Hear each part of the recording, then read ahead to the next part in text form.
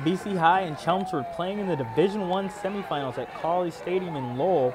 The winner goes on to play in the Division I Super Bowl at Gillette Stadium Saturday. BC High's Deontay Ramey Doe doesn't take long to get going. He breaks loose for a 68-yard touchdown to put the Eagles up 7-0. Second quarter, Chelmsford's Colby Emanuel fakes out the BC High defense and our camera en route to a 6-yard touchdown.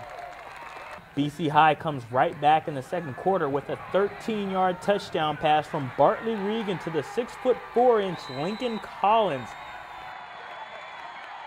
And to make matters worse for Chelmsford, BC High's Yosa Nosamifin picks off Colby Emanuel and takes it to the house for a 50-yard interception return for a touchdown.